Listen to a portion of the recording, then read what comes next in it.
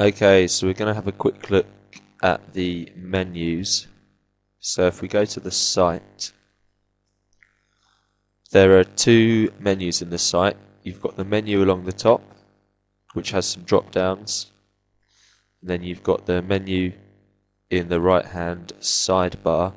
So I'm just going to show you how to put pages into those menus and rearrange them and nest them so you can have drop downs. So to do this, we'll go to the dashboard,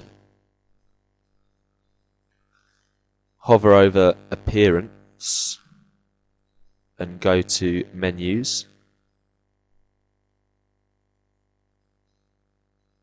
On that page you can select whether you want to edit the top menu or the side menu. Let's say we want to add a page to the top menu. If the page isn't already there, you can select a new page to add to the menu. So if I select the new page that I made before, I can add that to the menu and it will usually appear at the bottom. You can then drag that to wherever you want it to appear. So if I want it to appear between contacts and the shop rota, I can drop it in there and save the menu. Now if we have a quick look at the site,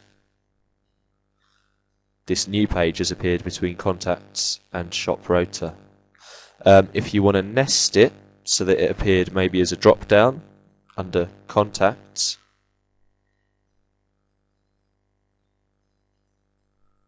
we can just move the page over so it's indented.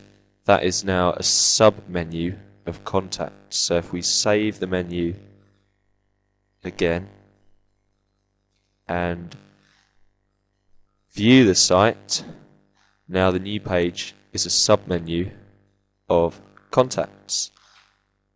Very similar for the side menu. If we go to Appearance and Menus again and select the side menu,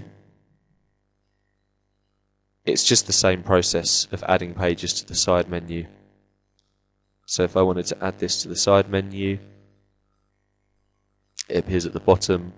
I can change the order, and just don't forget to click Save Menu when you are finished with the menu. And now you can see that new page also appears now in the side menu.